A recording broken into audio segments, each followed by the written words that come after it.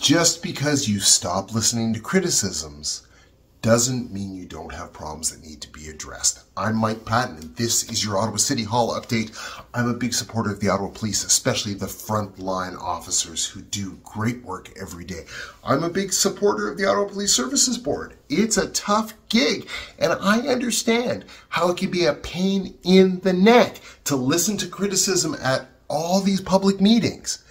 But just restricting the ability of public delegations to criticize you? That isn't going to solve your problems. And listening to the criticisms is literally your job. Just saying.